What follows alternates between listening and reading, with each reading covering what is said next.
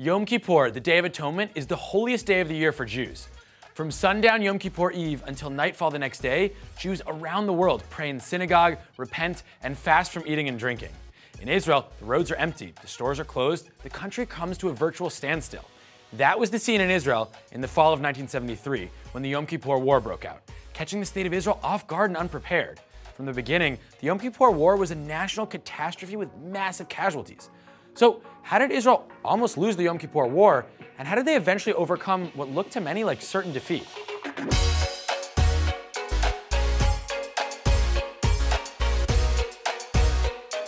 Let's set the stage. Prior to 1973, Egypt and Israel had already fought 4 wars in a span of about 20 years. The 1948 Arab-Israeli War, the 1956 Suez War, the 1967 Six-Day War, and the lesser-known War of Attrition during 1969 and 1970. In 1967, after Egyptian tank divisions moved into Sinai in preparation for battle, Israel launched a surprise preemptive airstrike on Egyptian airfields, crippling Egypt's air force. Israelis secured a stunning victory in only 6 days. In what began as a defensive war, Israel conquered the Gaza Strip, the West Bank, the Sinai Peninsula, and the Golan Heights, leaving the Jewish state with territory 3 times its previous size. Following that defeat, 8 Arab heads of state convened at a summit in Sudan where they passed the Khartoum Resolution, known for its 3 no's: no peace with Israel, no recognition of Israel, no negotiations with Israel. Meanwhile, the Cold War was heating up, along with the threat of nuclear war. Both global superpowers, the US and the Soviet Union, were sticking their noses in conflicts all over the world, trying to spread their spheres of influence. In the Middle East, the Soviets backed the Egyptians and Syrians, while the US backed the Israelis.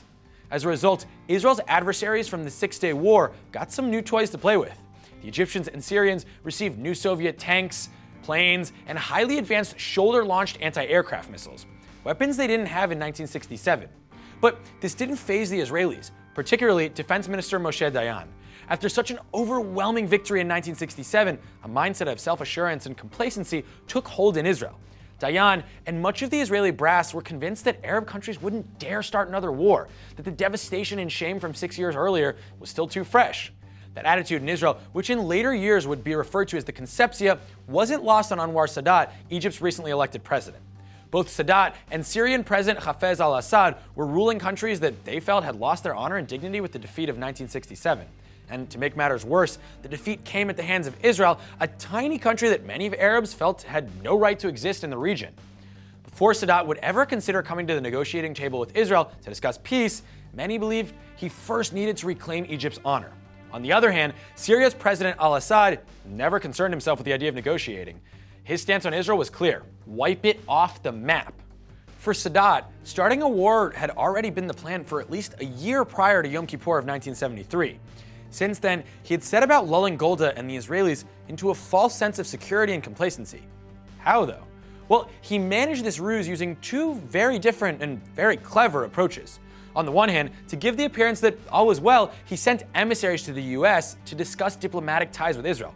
While on the other hand, he repeatedly held threatening military exercises near the border with Israel without ever actually carrying out any operations, creating a sort of boy who cried wolf perception. Despite Sadat's mind games, the Israelis did have signs and even direct warnings that war was on the horizon. In the days leading up to the war, the Soviets withdrew their diplomats from Syria, an indication that they were expecting a war to break out.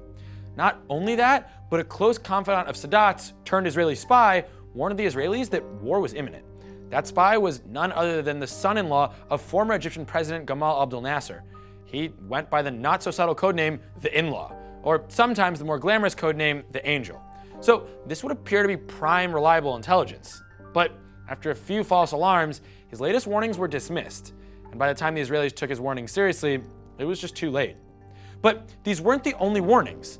10 days before the war, King Hussein of Jordan secretly flew to a Mossad building just outside of Tel Aviv to meet with Golda Meir face to face. Hussein warned Golda that war was imminent on 2 fronts, with Egypt and Syria set to strike in tandem. He wasn't just doing it out of the goodness of his heart, though. He was eager to avoid a war, fearing that it would draw Israeli troops into Jordan. So this is the part where Israel's leaders begin mobilizing the troops and preparing for war, right? Unfortunately, no. The Israelis still remained unconvinced, doubting whether the Jordanians even believed their own warning. Golda, under the advice of her generals and advisors, declined to mobilize the troops. She had other legitimate considerations as well. For a country the size of Israel, roughly 3 million people, calling up tens of thousands of reservists could cripple the economy. Later, though, Golda would confess that her intuition told her trouble lay ahead, but she still chose to lay back and wait. Spoiler, her intuition was right. On October 5th, 1973, the day before Yom Kippur, it finally became all too clear that the Egyptians would strike. For Golda, the question now became not only whether to mobilize, but whether to strike first like Israel had done so successfully in 1967. Her fateful answer was no, they would not preemptively strike. They would also only mobilize on a very limited scale, and this decision would ultimately haunt her. But why didn't Golda pull a 67 and strike first, or even fully mobilize? Well, for one, Golda was wrapped up in the optics of the situation. She didn't want the international community to label the Israelis as the aggressors. She, Dayan, and others reasoned that even simply mobilizing the troops, let alone launching an airstrike, before a single shot was fired, could give them that appearance. Another factor was the strong recommendation not to strike first, given by Israel's key ally, the United States. Then President Richard Nixon and Secretary of State Henry Kissinger essentially demanded that Israel stand down. So they did. And then Yom Kippur. Shortly after 2 p.m. on the afternoon of Yom Kippur, military couriers burst into synagogues, and Jews throughout Israel learned that Egypt and Syria had just launched a surprise attack on the state. The messengers read out names of men who were being called up. Men rushed out of services, prayer shawls still draped over them. They hadn't had anything to eat or drink the whole day. The following day, most of the called up reservists would reach the front lines. All in all, the timing of the attack was a bit of a double-edged sword. Yes, it was Yom Kippur and the IDF couldn't use phones or radio to get a hold of reservists, but on the other hand, it was Yom Kippur. Everyone was in synagogue, which made it easy to locate people. Also, roads were empty, making it super easy for couriers to get around and for reservists to deploy. And so began the Yom Kippur War, one of the darkest periods in Israeli history.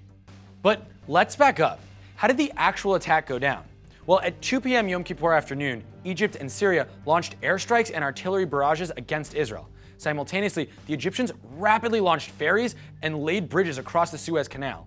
70,000 Egyptian troops and over 2,000 tanks crossed the canal, where they came face to face with Israel's Bar-Lev line, a chain of fortifications stationed along the canal.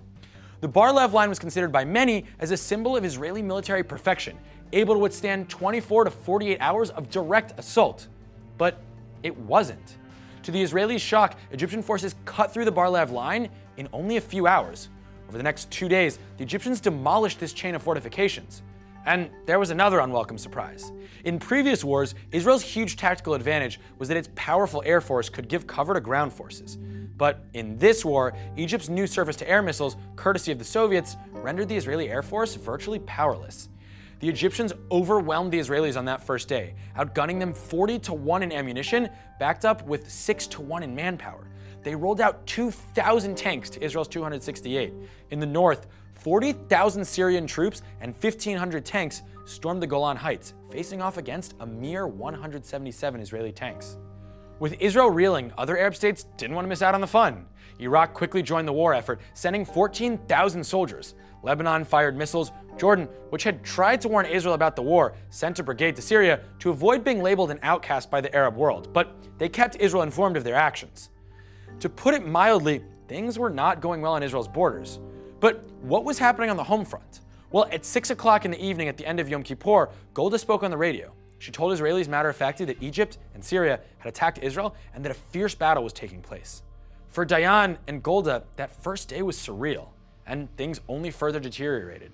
Dayan's overconfidence quickly gave way to severe anxiety.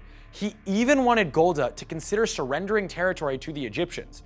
He was heard murmuring apocalyptic proclamations about the end of the Third Jewish Commonwealth. Golda refused to let him speak on the radio, fearing he would freak the public out and create widespread panic. This was a trying time for Golda, who instantly regretted her sit-back-and-wait approach as she watched the nightmare scenario play out. Behind closed doors, she too was stressed and overcome with anxiety. But for the sake of her people, Golda maintained an outward appearance of resilience and keeping her cool. Putting on a brave face is one thing, but the reality was, Israel was on the ropes. For Golda, it felt like the walls were closing in. Make no mistake, there was no guarantee Israel would come out of this alive. Dayan, fearing the worst, even raised the idea of using nuclear weapons. Golda refused to give in to Dayan's fatalism and took that suggestion right off the table. She maintained constant dialogue with Kissinger, hopeful US intervention could turn the tide. but desperation began to set in. Things in Central Command looked downright hopeless. So, what was the Israeli public's reaction? They knew that hundreds were dying, with more reported every day. And in a country just shy of 3 million, pretty much everyone knew someone serving. An entire nation waited with bated breath for news about their loved ones. And it became a matter of placing hope in their leader, Golda Meir. Would she rise to the challenge? Would Israel survive the war? Stay tuned for episode 2 and find out how this story unfolded.